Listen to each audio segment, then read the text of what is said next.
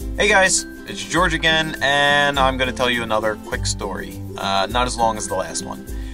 I'm sure by now you know that the East Coast just recently got hammered, or well, more like bent over by a huge snowstorm, and unfortunately in some parts of South Jersey, it was a lot worse than Sandy. Flooding was pretty ridiculous. On another note, where I'm at, I only got about 1.5 feet of snow. It wasn't that bad. Other places got 2 foot, maybe even more. Down in Virginia, maybe Maryland area, they got pretty bad too. 2 years ago when we got hit by the snow was perfect for making snowman and design, like different sculptures and stuff. So naturally me and my sister went outside and we made a zombie snowman kind of scene, you know, put blood all over him and torn clothes, and it just looked a little horrific, and I'm sure the neighborhood kids weren't too happy, or their parents, one of the two. Here's a picture of it. It's nothing special, but it was fun for us. This year it wasn't good enough for making anything, at least in my yard the snow wasn't. I tried packing it together to make more snowman. Maybe I was going to do some kind of other scene. I also tried doing an igloo. That didn't work out either. It just wasn't good enough snow for me.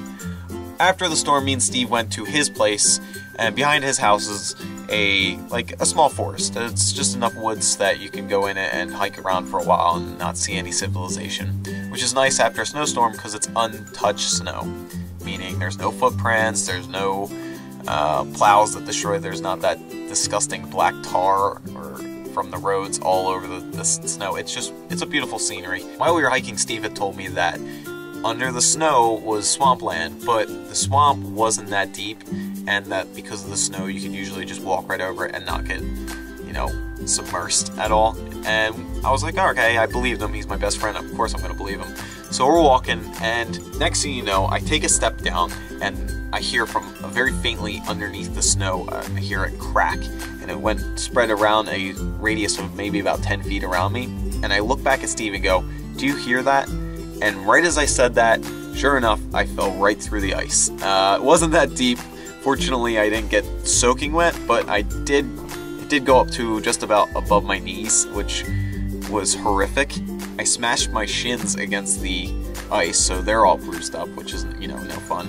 I quickly jumped out as fast as you could probably jump out, and my foot didn't get that wet. Only a little water went in, and it wasn't that bad. So I said, you know what? I think we can keep going. And after a few minutes, my foot was actually warm, or the water that was in my boot was warm, so it was fine. Maybe, I don't know, 15 minutes later, Steve fell through the ice, and then 10 minutes after that, I fell through the ice, and then he fell through the ice, and we decided at that point that we were just not having any good luck. So we decided, hey, it's time to skedaddle. We'll go out, we'll go back to the house, and we'll call it quits.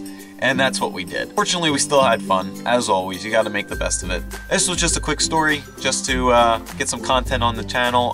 Just so you know, guys, it's really hard to get a lot of views. I don't have that many. I don't have many subscribers, but if you could please do this. When I post it on Twitter, please retweet it. When I post it on Facebook, please share it. And as always, like, comment, and subscribe to my YouTube channel. It helps a lot. And I'll catch you guys later.